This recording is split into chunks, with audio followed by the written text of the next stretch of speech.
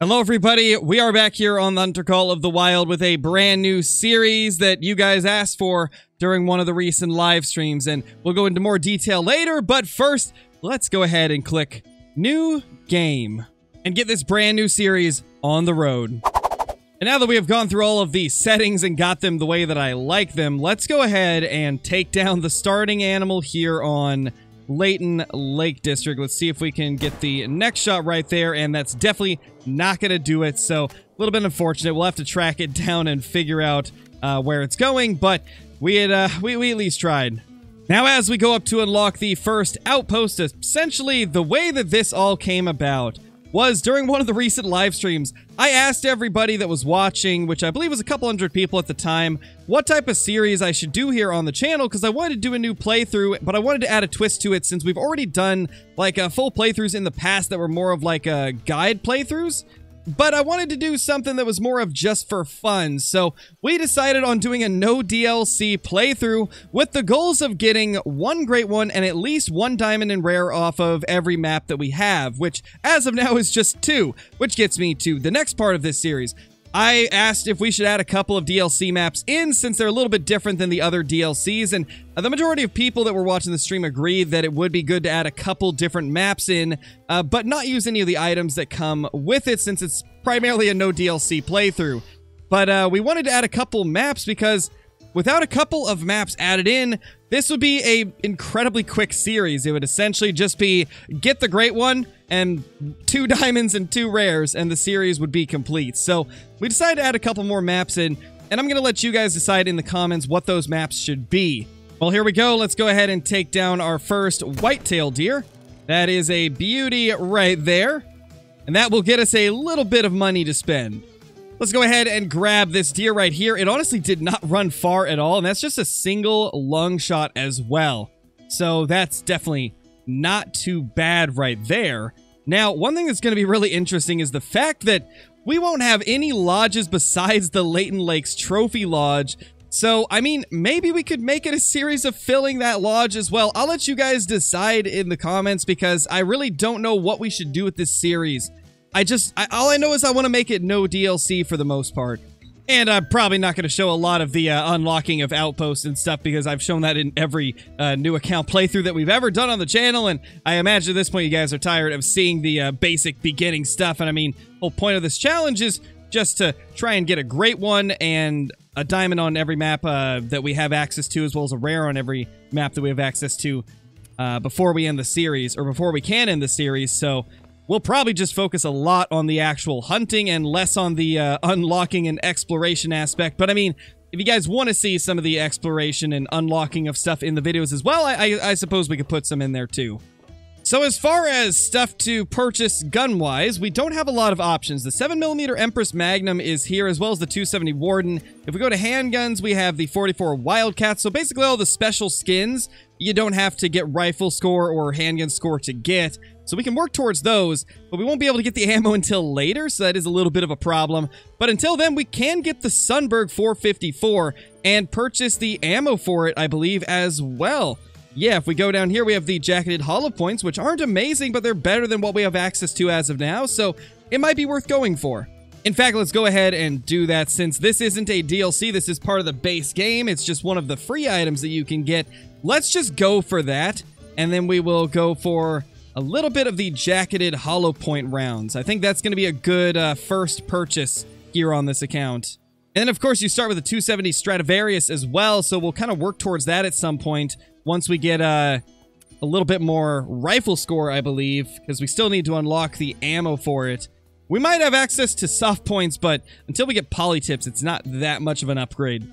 Yeah, so we do have access to the soft points, but I really want to get to the polytips before we start working with the 270, so we'll kind of work up to that throughout the day and maybe the next day as well.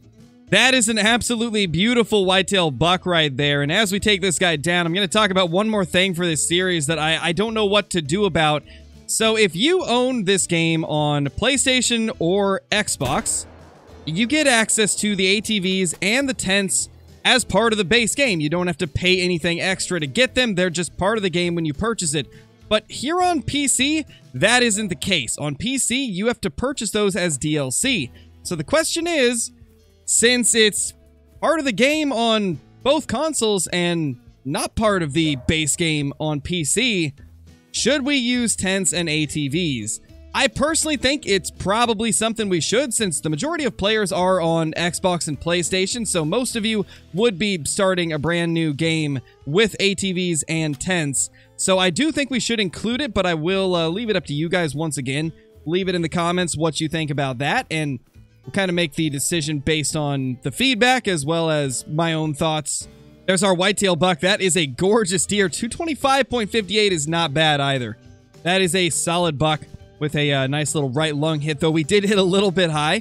Definitely could have been a better shot. But you know what? It was good enough to give us a level up, and that's all that really matters. Let's put into our skills here. What do we want to go with? Do we want to try and get spotting knowledge up, or do we want to work towards getting some of the perks in here, like track knowledge, some of the ones that help you be a little bit quieter, and then eventually improvise blind, endurance, and disturb veg? I don't know. I'm not really sure which way we should start with. I'm going to go ahead into here. I want to try and get to spotting knowledge as well as sight spotting as quickly as we can. So let's put one into Scent Tinkerer. Well, let's get this turkey down if we can. This is not the proper ammo, but at this point we really need to try and unlock some of the stuff like bird shots. So I'm going to take as many shots at these guys as I can with the buckshot. Well, that's going to be 2 dead turkeys, so that will give us a little bit of shotgun score. And, I mean, only 21 shotgun score, but every little bit's going to help at this point. And if we can get close to some deer, that's really going to help. And one more turkey. That's a lot of cash, too. Like, these turkeys give so much cash for how easy they are to take down. To be honest, that's more money using the improper ammo than I got for a whitetail using the proper ammo, though that could just be because of the consecutive harvest. Well, we have found an absolute gold mine for whitetail. We have 3 zones very, very close to each other. That's going to be really good for the potential whitetail great one grind in this series, provided that's what we decide to chase after. And oh my gosh, that is a big buck right there. You know, I don't know if that is... I don't think that is diamond potential. That doesn't look like the correct rack, but that is still a very solid deer. Actually, a lot of these deer are very solid. We got to try for at least one of them.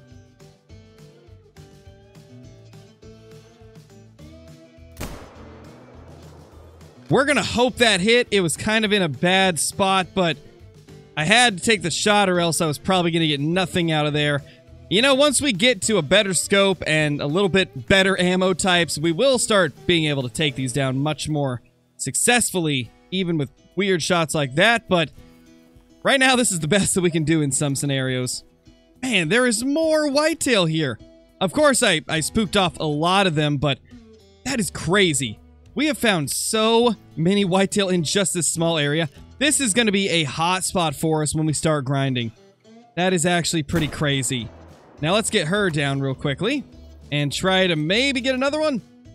I don't think we'll be able to, but it would be nice if we could. Well, it sounds like there's a couple deer still close. We might be able to get a couple before they run away. And that's not going to be an easy shot, unfortunately.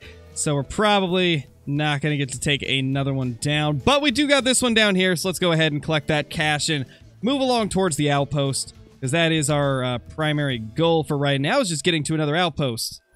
So I went ahead and bought a couple boxes of 243 polymer tip bullets now that we have finally got over here to unlock this outpost, and we're going to go ahead and equip them now. Let's slap those bad boys in there and get rid of those soft points. That way, we can start actually getting some good shot on these deer at different angles that we previously would not have been able to. I have no idea if that is going to penetrate to a lung from that angle, but I'm going to hope it does, because that'd be really nice to get a moose down. I believe they do give a little bit more cash than the whitetail, so that would be quite amazing. Well, we did not get penetration, no organs hit, so that's not going to die most likely. Let's move on and try to unlock this next outpost. Well, we have done it. We made the long trek over here to Runaki Lake. It is a very long walk to get here. We've easily gone over a couple kilometers. Let's take a look at the map real quick. Yeah, we have gone all through this area during this episode, and now we have finally made it to one of my favorite lakes in all of Layton Lakes, and we are met by a moose. Well, I mean, I suppose we could try to shoot a moose now.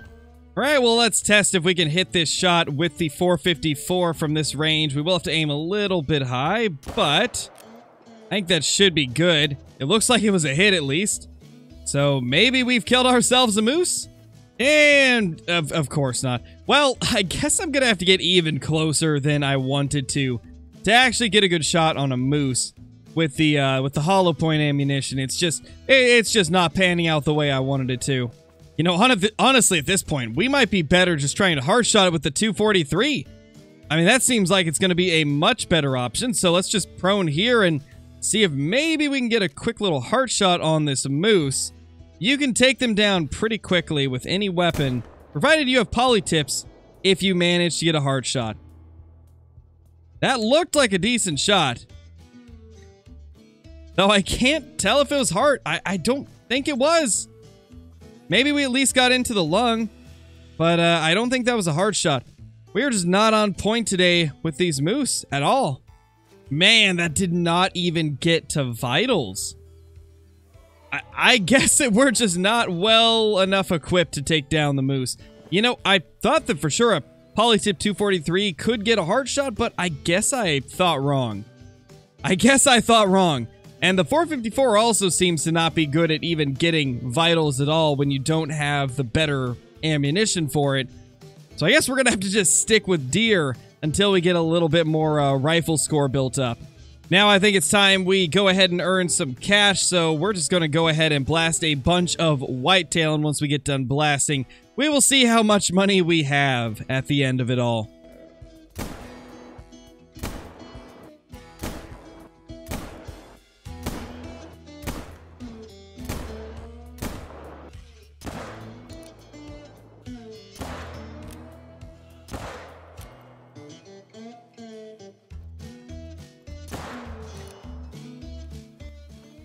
And we have finally done it. We made it to the next outpost, so let's go ahead and unlock that. We also did get a level up while shooting all of those whitetail deer and a couple other things here and there, so let's go ahead and add our perk point in. Question is, what are we going to do? I'm thinking sprint and load's going to be valuable, but so will muscle memory, being able to ready a next shot without having to leave the aim mode. That's pretty vital, so we're going to go ahead and do that. And then let's go ahead and take a look at the codex. We have a total of 12 harvests with 1 gold, 5 silver, and 2 bronze. Definitely not too bad of a start. We also have, if we go down to the hunting log, this is everything that we killed. And you guys can kind of see like how much minutes were in between each kill. We found a few zones on the way up here. We got a few whitetail right there. We got a bunch of whitetail zones down through this little stretch right here. And then, of course, the ones that we had found previously. So we're off to a pretty good start in getting all of our whitetail zones on this brand new playthrough. But thank you all so much for watching episode 1 of this brand new series. Again, let me know in the comments about all the things I asked during this video, because this series will be greatly shaped off of what you guys want to see in the future in terms of whether or not we use a couple different DLC maps, or if we use the DLCs that are free on console. Like, let me know what we want to do with this series. And of course, I'm going to base it heavily off of what you guys say. Thank you all so much once again, and I will see you all in the next one. Peace!